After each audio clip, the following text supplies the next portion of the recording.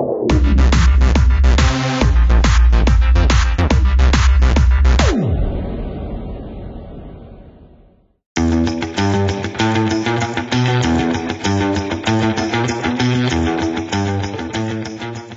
I'm Mike Durelia with Engine Power Source, and welcome to this edition of EPS Shop Talks. Today we're going to be talking about our latest innovative solutions for engine-powered equipment, our Tier 4 20 and 30 kW gensets. These gensets are offered in both an open and an enclosed version for a variety of mobile applications. And now let's spend some time talking about some key things you need to keep in mind when installing these gensets. When your generator first arrives, one of the first things you should do is review the manuals that are affixed to the front of the radiator. These manuals not only describe how to operate the genset and the maintenance schedule for it, but also some very specific installation steps that need to be followed for proper installation. One of the main considerations when installing a new genset is to make sure that there's proper airflow. There needs to be adequate cooling air for both the generator end and the engine. That cooling air is removed by the fan in the radiator, and the hot air out of the radiator needs to be directed away from the genset and not allowed to recirculate. Improper cooling air flow can reduce generator performance and also lead to component failure, so you want to make sure you consider that as part of your installation process. The next thing we'd like to talk about is our quick start guide.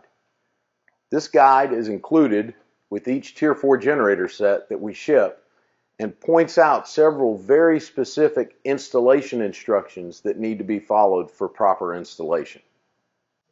The genset should always have its own dedicated fuel lines to and from the fuel tank. Keep in mind that if you're using more than one generator in your application, each one of them should have their own separate lines. Once you've finished connecting your fuel lines, you need to also bleed all of the air out of the fuel system.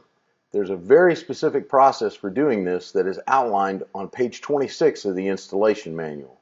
And you should also check out our video library for a demonstration of this process. For electrical power, a dedicated battery and properly sized battery cables should be used for reliable starting and operation. The information about batteries and cable sizes for these models can be found on page 18 of the installation and maintenance manual. And finally, since these engines are controlled by an ECU, there is a special battery home run circuit that must be installed between the wiring harness and the battery itself. This is crucial to eliminate voltage drop to the ECU while starting and allows the ECU to shut down properly once the user stops the unit. Details about this connection are on page 19 of the installation and maintenance manual. So to sum up, you want to make sure that you consider airflow through the genset.